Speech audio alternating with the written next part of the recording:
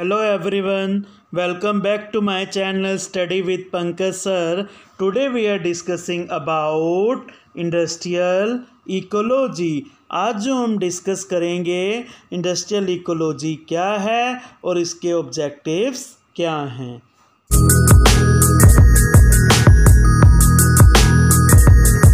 Industrial ecology का मतलब ये होता है कि हम इसमें ये स्टडी करते हैं कि इंडस्ट्रीज़ का सिस्टम क्या है, किस तरीके से इंडस्ट्रीज़ प्रोडक्ट को मैन्युफैक्चर्ड करती हैं, किस तरीके से इंडस्ट्रीज़ इनपुट को आउटपुट में कन्वर्ट करती हैं। देखो, इनपुट क्या होता है, प्रोडक्ट को बनाने के लिए जो जो मटेरियल चाहिए होते हैं उसको क्या कहते हैं, इनपुट कहते हैं। और आउटपुट क्या होता है, जो प्रोडक्ट फिनिश गुड में बन के तैयार हो जाता है उसको क्या कहते हैं, आउटपुट कहते हैं। तो इंडस्ट्रियल इकोलॉजी में हम ये स्टडी करते हैं कि इंडस्ट्रीज़ का प्रोडक्शन सिस्टम कैसा है, किस तरीके से इंडस्ट्रीज़ इनपुट को आउटपुट में कन्वर्ट करती हैं। तो देखो, इंडस्ट्रीज़ जो हैं किस पे डिपेंडेंट होती हैं, नेचर पे, क्योंकि अब प्रोडक्ट को बनाने के लिए इंडस्ट्रीज़ को किस किस चीज़ की ज़रूरत होगी, नेचुरल रिसोर्सेज की। तो इंडस्ट्रीज़ को इस तरीके से प्रोडक्ट बनाने चाहिए ताकि इन्वायरमेंट का कोई नुकसान ना हो। इकोलॉजी का मतलब ये होता है जिसमें हम स्टडी करते हैं प्लांट्स, एनिमल्स, ऑर्गेनिज्म के बारे में। तो इंडस्ट्रीज़ किस पे डिपेंड हैं, इकोलॉजी पे। इंडस्ट्रीज़ जो प्रोडक्ट को मैन्युफैक्चर्ड करती हैं उसके लिए जो इंडस्ट्री रॉ मटेरियल अरेंज करती हैं, कहाँ से करती हैं, इकोलॉजी से। अब हम एग्जाम्पल से समझते हैं कि इंडस्ट्रियल इकोलॉजी का मीनिंग क्या है। पेपर का हम एग्जाम्पल लेते हैं। पेपर से क्या क्या बनता है, टेक्स्ट बुक बनती हैं, न्यूज़पेपर बनता है, कार्टून्स बनते हैं, कार्डबोर्ड्स बनते हैं, बॉक्सेस बनते हैं, एक्सेट्रा। पेपर बनाने के लिए आपको किस चीज़ की ज़रूरत पड़ेगी, ट्रीज़ की। बट ट्रीज़ क्या कर रहे हैं, हम काटते जा रहे हैं। इंडिया में डिफॉरेस्टेशन बढ़ता जा रहा है। उसका कारण क्या है, पॉपुलेशन बढ़ रही है, लोग बिल्डिंग्स बना रहे हैं, इंडस्ट्रीज सेटअप कर रहे हैं, जिसकी वजह से पेड़ को काट रहे हैं। ट्रीज़ को रीप्लांट नहीं किया जा सकता। डिफॉरेस्टेशन के कारण लोगों के निवास स्थान खत्म हो रहे हैं, एनिमल्स, प्लांट्स खत्म हो रहे हैं, जंगलों में जो जानवर रहते हैं वो खत्म हो रहे हैं, जिससे फूड चेन भी खत्म हो रही है, कार्बन डाइऑक्साइड बढ़ रही है। इन सब प्रॉब्लम को सॉल्व करने के लिए क्या किया जाए, पेपर प्रोडक्ट की रिसाइकलिंग से ही इन प्रॉब्लम्स को सॉल्व किया जा सकता है। इसी को हम इंडस्ट्रियल इकोलॉजी कहते हैं कि इंडस्ट्रीज ऐसा सिस्टम एडॉप्ट करें अपने बिजनेस में ताकि नेचुरल रिसोर्सेज का कम से कम वेस्टेज कर सकें और ज़्यादा से ज़्यादा लॉन्ग टर्म तक प्रॉफिट गेन कर सकें। अगर मान लो ट्रीज ही नहीं रहेंगे, क्या पेपर इंडस्ट्रीज चल पाएंगी, नहीं चल पाएंगी। इसीलिए हम क्या स्टडी करते हैं, industrial ecology. Industrial ecology integrates the principles of science, engineering and ecology in industrial systems through which goods and services are provided in a way that minimizes environmental impact and optimizes utilization of resources, energy and capital। Industrial ecology का मतलब ये है कि science, engineering and ecology in industrial system. Science means systematic knowledge gained by experimentation and observation. Engineering का मतलब कि कौन सी technology को हम यूज़ कर रहे हैं इंडस्ट्रीज़ में। इकोलॉजी का मतलब जिसमें हम स्टडी करते हैं प्लांट्स, एनिमल्स, ऑर्गेनिज्म्स के बारे में। तो कहने का मतलब ये है कि इंडस्ट्रियल इकोलॉजी का मतलब ये है कि किस तरीके से हम कौन से सिस्टम को इंडस्ट्रीज़ में एडॉप्ट कर रहे हैं जिससे इन्वायरमेंट इम्पैक्ट कम हो, जिससे इंडस्ट्रीज़ का पोल्यूशन कम हो और रिसोर्सेज का ऑप्टिमम यूटिलाइजेशन कर सकें, एनर्जी का ऑप्टिमम यूटिलाइजेशन कर सकें, ताकि हमारी वेल्थ मैक्सिमाइजेशन भी हो सके और नेचुरल रिसोर्सेज को भी कोई नुकसान ना हो सके। A multidisciplinary system approach to flow of material and energy between industrial processes and environment. कई सारे सिस्टम से कई इंडस्ट्रीज़ में प्रोसेस होता है, एक प्रोडक्शन प्रोसेस होता है कि किस तरीके से इनपुट को आउटपुट में कन्वर्ट किया जाता है। ठीक है, आप प्रोडक्ट बनाएं लेकिन साथ ये भी ध्यान दें कि इन्वायरमेंट को कोई नुकसान तो नहीं हो रहा है। Essentially mimics natural systems and industry material recycling methods to plan a industry mode of production system as a production model. आप क्या करें? आप रिसाइकलिंग प्रोसेस को यूज़ करें। एक एग्जांपल अभी बताया था क्या कि जैसे पेपर बनाने के लिए हमें इसकी ज़रूरत है ट्रीज़ की। अगर हम ट्रीज़ को काटते रहेंगे तो एक दिन ट्रीज़ ख़त्म हो जाएंगे, जिससे हमें ऑक्सीजन की भी कमी हो जाएगी और जो अदर्स स्पीसीज हैं, एनिमल्स हैं, प्लांट्स हैं, उनकी लाइफ भी ख़त्म हो जाएगी। इससे क्या होगा? हमारा नेचुरल इन्वायरमेंट डिस्टर्ब हो जाएगा, हमारे इकोसिस्टम ख़त्म हो जाएगा।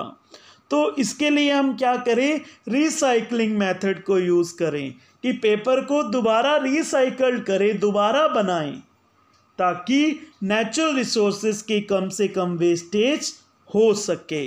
इसी को हम कहते हैं industrial ecology. It is multidisciplinary framework to design and operate industries as if they were living entities interacting with ecosystem. Industries चलाने के लिए कई सारा वर्क करना पड़ता है। इंडस्ट्रीज जो हैं किस पे डिपेंड हैं? इकोसिस्टम पे डिपेंड हैं, प्लांट्स, एनिमल्स, अदर ऑर्गेनिज्म पे डिपेंड है। सोचिए आप, अगर प्लांट्स, एनिमल्स ही नहीं रहेंगे, फॉरेस्ट ही नहीं रहेंगे, ट्रीज ही नहीं रहेंगे, तो क्या हम इंडस्ट्रीज चला पाएंगे? नहीं चला पाएंगे। तो हमें इस तरीके से नेचुरल रिसोर्सेज का यूज़ करना है ताकि हम कम से कम नेचुरल रिसोर्सेज की वेस्टेज कर सकें और नेचुरल रिसोर्सेज को सेव कर सकें। उसके लिए हमें क्या करना चाहिए? इंडस्ट्रियल इकोलॉजी कॉन्सेप्ट को यूज़ करना चाहिए इंडस्ट्रीज़ में। देखिए, ये डायग्राम शो हो रहा है कि देखिए कितना स्मोक ये फैला हुआ है, कितना ये इन्वायरमेंट को स्मोक नुकसान कर रहा है। ये सब इंडस्ट्रीज़ हैं। अगर ऐसा ही चलता रहा तो हमारे इन्वायरमेंट में इतना ज़्यादा पोल्यूशन हो जाएगा कि हमें सांस लेने में दिक्कत आ जाएगी। देखिए, कोविड-19 में कितनी ज़्यादा लोगों को प्रॉब्लम आ रही है सांस लेने की। तो इसका कारण क्या है? ये इंडस्ट्रियल पोल्यूशन। तो इसको कैसे कम किया जाए? ये स्मोक को कैसे कम किया जाए? किस तरीके से हमें जो है पोल्यूशन को कम करना है? तो इंडस्ट्रीज को क्या अडॉप्ट करना चाहिए है, इंडस्ट्रियल इकोलॉजी सिस्टम, ताकि नेचुरल रिसोर्सेस को कम से कम यूज़ करके और ऐसे प्रोडक्ट को बनाएं जिससे इन्वायरमेंट में कम पोल्यूशन क्रिएट हो। देखो, इंडस्ट्रीज इकोलॉजी को हम एक एग्जांपल से फिर समझते हैं। देखो, प्रोडक्ट को बनाने के लिए हमें किसकी ज़रूरत होती है, रॉ मटेरियल की। रॉ मटेरियल के बाद प्रोडक्ट का प्रोडक्शन होता है, प्रोडक्शन होने के बाद कंजप्शन होता है, कुछ प्रोडक्ट की वेस्टेज होती हैं। तो ये सारा काम इनपुट को आउटपुट में कन्वर्ट करने के लिए ये जो रॉ मटेरियल है ये हमें किससे मिलता है, नेचुरल इन्वायरमेंट से मिलता है। अगर हम नेचुरल इन्वायरमेंट का ध्यान नहीं रखेंगे, क्या हम रॉ मटेरियल को प्रोडक्ट में बना के तैयार कर पाएंगे? नहीं कर पाएंगे। तो हमें नेचुरल रिसोर्सेज का भी ध्यान रखना है। जो ये प्रोडक्ट की वेस्टेज होती है, इंडस्ट्रीज में एक ऐसे प्लांट लगाए जाएं जो प्रोडक्ट की वेस्टेज होती है उसको दोबारा रिसाइकल करके प्रोडक्ट को बनाया जाए, ताकि नेचुरल रिसोर्सेज का कम से कम वेस्टेज हो और जिससे क्या हो, इंडस्ट्रीज नेचुरल रिसोर्सेज को बचा सकें और फ्यूचर टाइम के लिए भी नेचुरल रिसोर्सेज को यूज़ कर सकें। Goals of industrial ecology. First is main goals. The primary goal of industrial ecology is to promote sustainable development at local, regional, national and global levels. पहला गोल है industrial ecology का, ये गोल है कि sustainable development करें। Sustainable development का मतलब ये है कि हम इकोनॉमी का विकास करें, लेकिन इस तरीके से विकास करें ताकि नेचुरल रिसोर्सेज का कम से कम वेस्टेज हो और हम इन्वायरमेंट को भी बचा सकें। तो इंडस्ट्रीज़ को क्या करना चाहिए, नेचुरल रिसोर्सेज को इस तरीके से यूज़ करें ताकि नेचुरल रिसोर्सेज का कम से कम वेस्टेज हो और इंडस्ट्रीज़ की वजह से इन्वायरमेंट में पोल्यूशन कम क्रिएट हो। Sustainable use of resources, preserving ecological and human health, कि इकोसिस्टम को बचा के रखें। अगर इंडस्ट्रीज़ की वजह से इन्वायरमेंट में पोल्यूशन बढ़ता जाएगा, जिससे क्या होगी, ह्यूमन हेल्थ को भी नुकसान होगा। इसका एग्जाम्पल कोविड-19 है। कोविड-19 कैसे हुआ, आज ह्यूमन बीइंग को ब्रीथिंग में कितनी ज़्यादा प्रॉब्लम आ रही है। क्यों? पेड़ कट गए हैं, ट्रीज हैं नहीं, डिफॉरेस्टेशन हो गया है, ऑक्सीजन की कमी आ गई है। तो इससे ह्यूमन बीइंग को भी नुकसान हो रहा है। Next, promotion of environmental equity, minimal use of non renewable resources, कि जो नॉन रिन्यूएबल रिसोर्सेज हैं जैसे पेट्रोल हो गया, डीजल हो गया, ये क्या है, नॉन रिन्यूएबल रिसोर्सेज हैं, इनको कम से कम यूज़ करें। और इनसे क्या होता है, पोल्यूशन भी ज़्यादा क्रिएट होता है। इसका एक एग्जांपल देता हूँ मैं, नॉन रिन्यूएबल रिसोर्सेज का कैसे कम यूज़ होता है। मान लो पहले स्कूटी चलाते थे हम पेट्रोल से, अब क्या हो गया कि स्कूटी बैटरी वाली आ गई हैं, बैटरी वाली स्कूटी चला रहे हैं। उससे क्या होता है, नॉन रिन्यूएबल रिसोर्सेज जैसे पेट्रोल है उसका कम वेस्टेज होता है और जिससे क्या होता है, पोल्यूशन भी कम क्रिएट होता है इन्वायरमेंट में।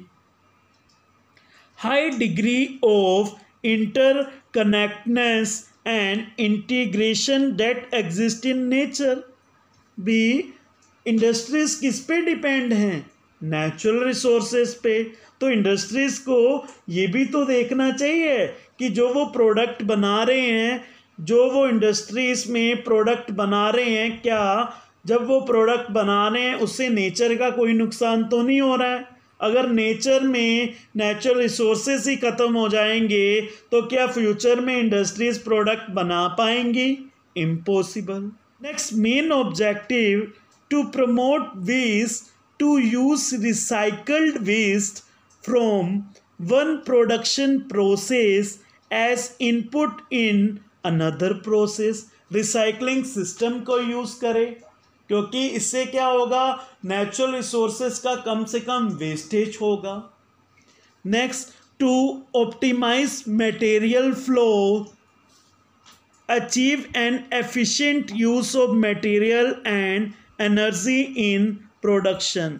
जो मटेरियल है, मटेरियल प्रोडक्ट को बनाने के लिए किस चीज़ की ज़रूरत पड़ती है? इनपुट की ज़रूरत पड़ती है। तो आप जो इनपुट्स यूज़ कर रहे हैं, प्रॉपर तरीके से इनपुट्स को यूज़ करें ताकि इनपुट्स की कम से कम वेस्टेज हो सके। जो भी इनपुट्स चाहिए होते हैं प्रोडक्ट को बनाने के लिए, वो किससे मिलते हैं? नेचुरल रिसोर्सेज से मिलते हैं। तो अगर आप इनपुट्स को प्रॉपर तरीके से यूज़ करेंगे, उससे क्या होगा, नेचुरल रिसोर्सेज का कम से कम वेस्टेज होगा और हम जो है नेचुरल रिसोर्सेज बचा पाएंगे और फ्यूचर में भी हम उन नेचुरल रिसोर्सेज को यूज़ करके ज़्यादा से ज़्यादा प्रॉफिट गेन कर सकते हैं। So this are objectives of industrial ecology. I hope आपको ये वीडियो अच्छी लगी होगी। Please like, share and subscribe my channel and press the bell icon. Thank you. Have a nice day.